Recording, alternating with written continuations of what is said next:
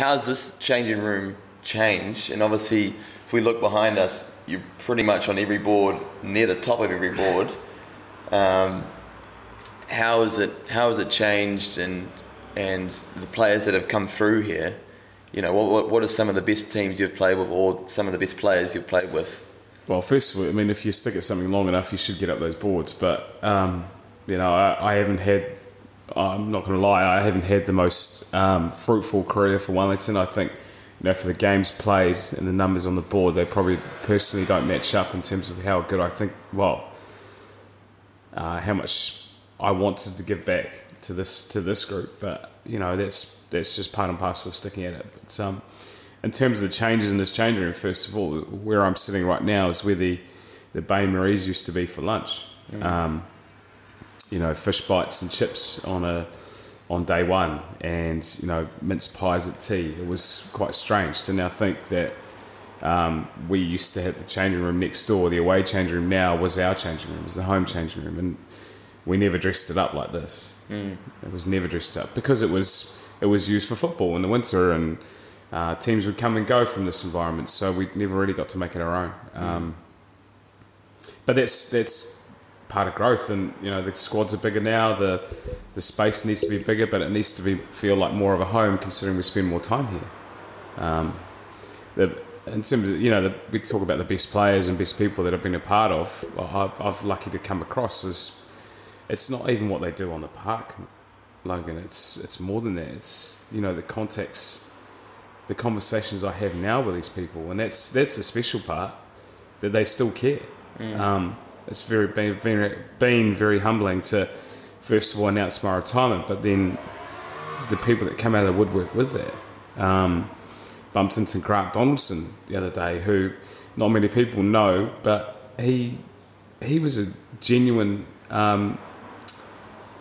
He gave genuine input to this team, and all he did was try. And he came from club cricket. He was Upper Hutt, Stokes Valley, and he still gives back to that club. And I think, you know, he patted me on the back and celebrated my success, and I felt like I should be celebrating his. You know, he's moved on to the corporate world, and he's got 2 fantastic kids, and he's off to the boxing at Test match and with his kids. It's just, you know, I just see those guys, Andrew Penn, Stephen Mather, Richard Jones from Auckland, who came down, Matthew Bell, who's now coach of the White Ferns, Stephen Fleming. You know, there's been some special people that have come through this changing room. Jason Wells, Chris Nevin, who works here now. It's amazing to think that, you know, I've been a part of their careers and they've been a part of mine. And what about some of the best teams? I know you've been a part of a Plunket Shield winning team, a T20 winning team, a one-day winning team. Would they be the best teams, or were there teams that were even better that probably underperformed? And... Do you know what's funny is that, like, amongst it all, the titles are the titles, and I think they're just rewards from, without being rude to those guys or those teams, are rewards of winning the moment, and winning the moment at the right time. It's, you know, funny how you do things at the right time, you get over the line, or even in life, I suppose, you know, you take a left instead of turning right, and you end up on the right path. But there's not many better teams than the team I'm involved in right now, and that's a genuine comment. When I started, it was everyone out for themselves, and it has been for a long time. But I also think that New Zealand cricket and New Zealand's sort of built like that, where you've got, you know, X amount of players striving for 10, 11 spots, and within those 11 spots there's probably only 4 available anyway.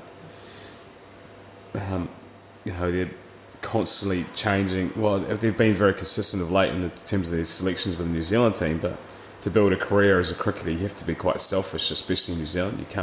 There is no room for selflessness for you to get better. However, now, I personally, I'm lucky to have touched, well, I've dipped my toe, I suppose, into this environment, this wellness environment, and I genuinely think there's a desire for everyone to succeed, and it's fun. It is actually fun for me to turn up to work, and maybe because, you know, I've announced my retirement, it's easy for me to just want to come to work, and, you know, I know I'm going to miss out on this in the future, but but I think there's a genuine desire for people in this group to want to succeed, and win or lose, it doesn't matter. You know, what are we learning? How are we growing? And you know, it certainly wasn't like that when I was a 22-year-old. I wanted to be, you know, the best in the world, which was never going to happen. But then to sit on the other side of the fence and go, right, well, what is it that's been fun about it? It's this. I know